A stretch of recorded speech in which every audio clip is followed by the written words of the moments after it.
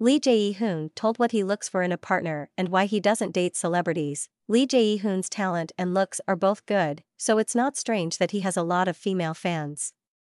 His obvious spark with Pyo Ye-jin, Suzy Bae and the rest of his cast left people wanting more or hoping for a real-life romance, but contrary to what the public wants, the star actor said he had no desire to date anyone in the entertainment business. Lee Jae-hoon was a special guest on the YouTube show Aeglery with director Jang Hang-joon and the show's hosts. As the talk went on, the topic of dating kept coming up. Everyone in the room was taken aback when it was revealed that Lee Jae-hoon had not been engaged in any controversies. One of the hosts was surprised that the star doesn't have a girlfriend. He joked, "He was born with such a good-looking face and body, how could he?" Lee Jae-hoon replied by saying that he has been in relationships before. Then he was asked if he had ever dated a famous person.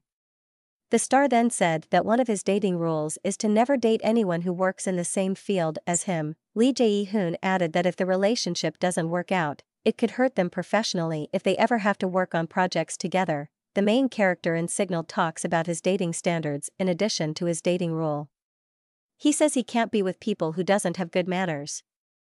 He said that his dream partner must show respect for older people. Lee Jae-hoon went on to say that one of his objectives for 2023 is to find someone suited for him and have more dating experiences. In the meantime, the star is getting ready for a new exciting drama called Chief Inspector 1963.